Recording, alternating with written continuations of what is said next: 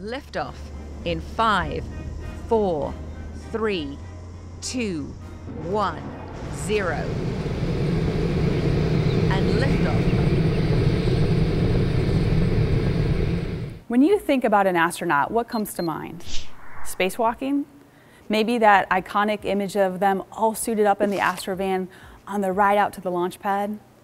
Or those historic videos of them walking on the moon? What you probably don't think about is a swimming pool.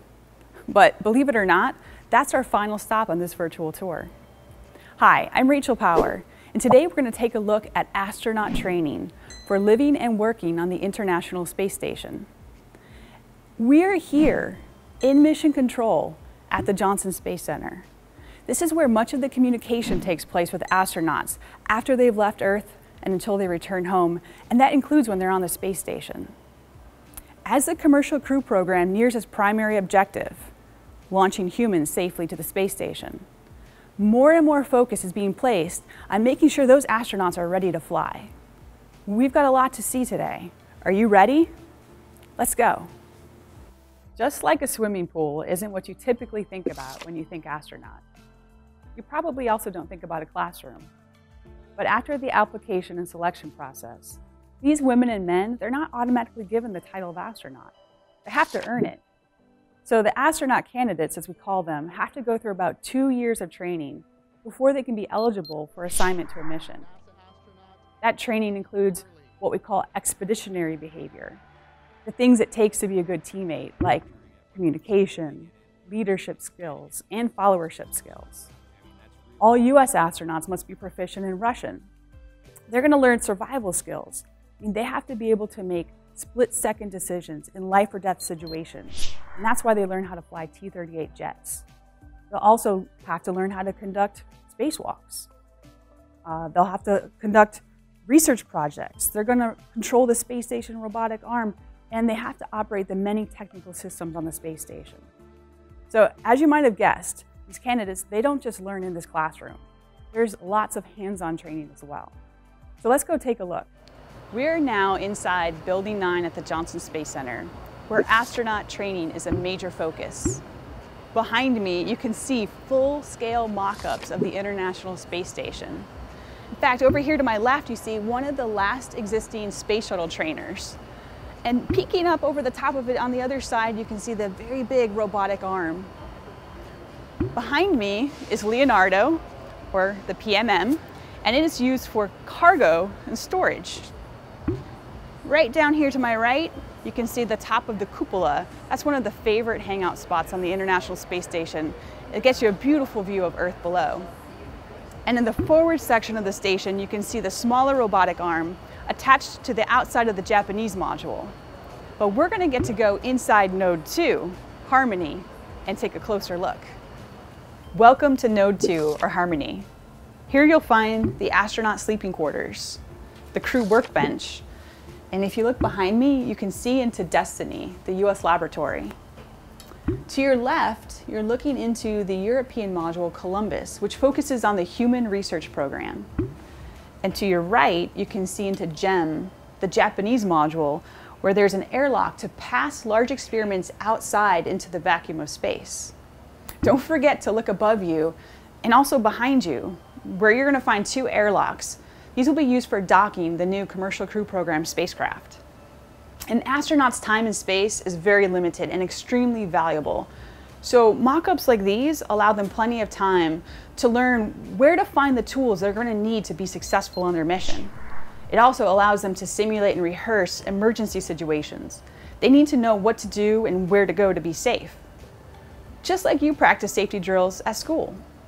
So tools like this are invaluable while they're working inside the station, but what if their work takes them outside the station? Well, we have just the tool for that too. As promised, this is our final stop. Take a look over here. Yes, at its most basic level, this is a swimming pool, but we call it the Neutral Buoyancy Laboratory, or NBL for short. In a moment, you're going to find out why. Now, I'm not going to go with you for this next part, but you are going to take a dip in the pool. Have fun. Right now, you're witnessing astronaut training in progress. The person in the giant white suit is, well, you guessed it, an astronaut. We've discovered that being underwater is a great way to simulate working in space. The movements in both locations are slow-going and methodical. You have the ability to move in any direction, and you're able to practice doing full operations in real spacesuits. The suits they wear during spacewalks weigh around 300 pounds, so practicing with them outside the pool is pretty much out of the question. Underwater, those suits have to be airtight to prevent the water from flooding inside. In space, a similar hazard exists. Just like water takes the shape of its container, gas does the same and spreads to fill all the space available. So the gas in a spacesuit needs to stay inside for the astronaut to breathe, so it has to be airtight. You'll also notice that the astronaut is not alone.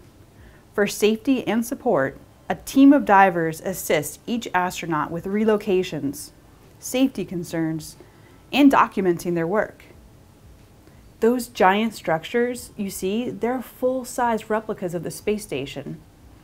Since any station astronaut could be called on to fix something on the outside, they all practice here underwater many times to be ready for the real thing.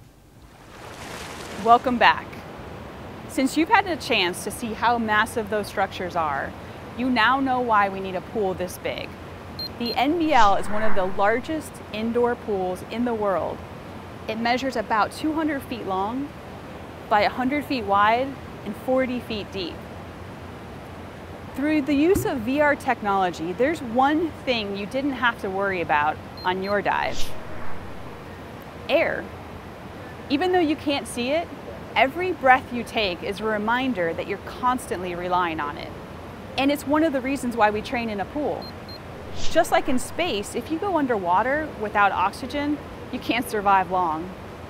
In space, astronauts need to wear a pressurized spacesuit in order to survive outside of a spacecraft. One way to think of it is like flying in an airplane.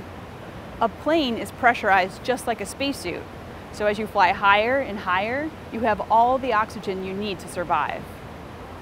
Take a moment to look around you. Over there are the cranes that help astronauts get suited up and into and out of the pool. Up above is the control room, where all operations on top of and under the water are managed and monitored. That's right, there are training exercises on top of the water too. One of those is a simulated water landing, where crews practice getting astronauts out of the capsule safely. Well, what we've covered here today in just a few minutes, it takes these brilliant women and men years to master, but they're committed to continuing the quest of pioneering beyond Earth. That's it for today, but we'll see you next time as we prepare to launch America. Hi, my name is Steve Stitch. I'm the Deputy Program Manager for the Commercial Crew Program. Thank you for taking our tour.